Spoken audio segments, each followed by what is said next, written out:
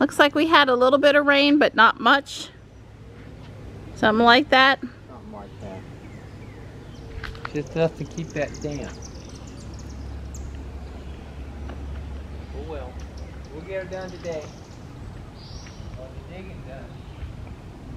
Right.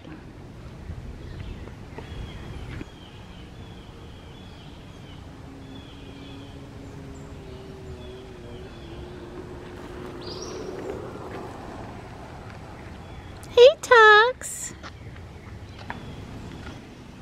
I don't think the rain got us in too much trouble. It wasn't heavy enough to wet things down under the trees or anything. I am headed to the environmental park, and then I'm going to park Ruby so that when mobile service comes to fix her door, they'll be able to get to her.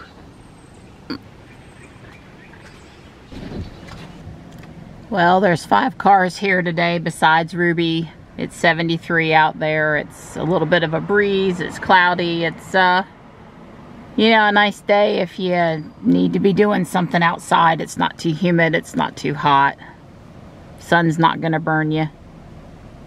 Our favorite mobile service guy is here. Hey! Hey! Yeah, social distancing and everything here. So that's what the actuator looks like, and I'm gonna paraphrase Rick just said. It may just be the actuator, and he's gonna investigate before he just replaces all the parts. That's right.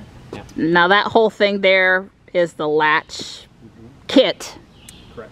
Okay. Which cable runs to the handle inside, the interior handle, the little green one there? So the long one is the one that goes to the door panel. Goes up to the door handle. Interior. Okay. Yep. And then one's the emergency Or mechanical versus... Oh, that's the actuator goes there. Okay. Ah, okay. That's the deal. Alright, so we're hoping it's not that. And it's like... I trust Rick perfectly. Oh. Yeah. And that looks like it's the controller. Yeah. And it's only one clip. They call those like Christmas trees or something like that. So now that the panel's off, you can see the actuator, and then you can see the rest of that that kit.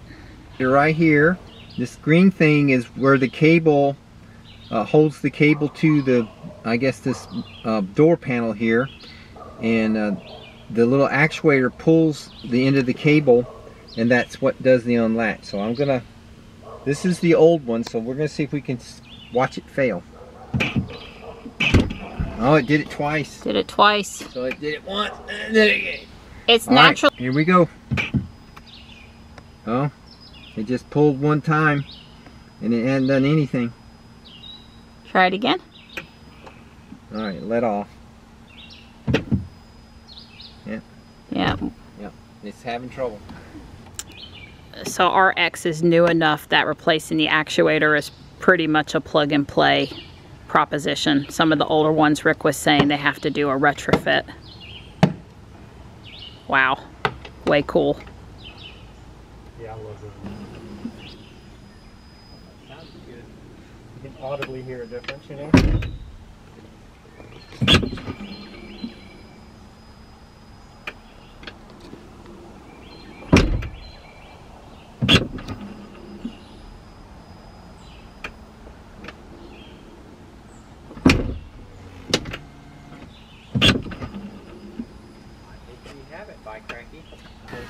Well, he pushed that door panel back in there, no problem.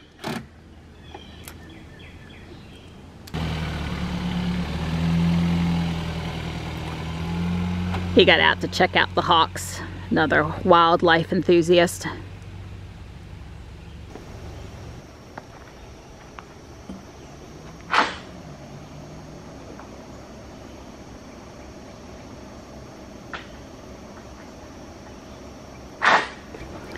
Don and I are doing a lot of math. Why? It's gonna make it turn out great. We hope. Yeah. It started spitting on us out here just a little bit. It feels great. It's refreshing. The bugs aren't biting. The tree canopy's keeping most of the drizzle from hitting my camera equipment down there. And we're working on assembling the frame so we can get it in place and do some additional leveling. But it's getting late in the day, so we get done what we get done. It started raining so much I had to bring my camera up early. I'm not happy about it. Yeah, well, we got us a place to work here in the garage, so that's good. Yeah. So just to make sure you guys understood today, mobile service only needed to replace the actuator. They did not need to replace the latch kit. And the actuator is a $12 part. So it ended up costing us significantly less from the original $198 quote. So that was good. Dawn and I finished putting the frame together, but we didn't have time to set it in the ground. It was going on 6:30. It was raining out there. We're expecting a lot of rain this week in the Raleigh area, not as much as the North Carolina mountains, which could get 5 to 9 inches, but I think we're in the 4 to 5 by Friday. Hopefully we can get the frame laid in the ground and a few of the boards put on tomorrow. We don't have to finish putting all the boards on. We could probably do that in between the raindrops as the week goes on, but getting the frame leveled, the ground not being muddy, that would be good if it works out that way. I will be going to Whole Foods tomorrow, but I'm trying, it's been 3 weeks, but I'm trying to decide what time of day. Johnny's yearbook's ready to be picked up at the school. They're having a drive-through only. Come pick it up at certain times depending on your grade. And so I may do that. It's from 9 to 11 tomorrow. It's Johnny's designated time unless we ask to go at a different time. And so I may do Whole Foods after the school pickup, or I might decide, depending on when the rain's coming in, to try to do the pickup at the school another day. I don't know what I'm going to do yet.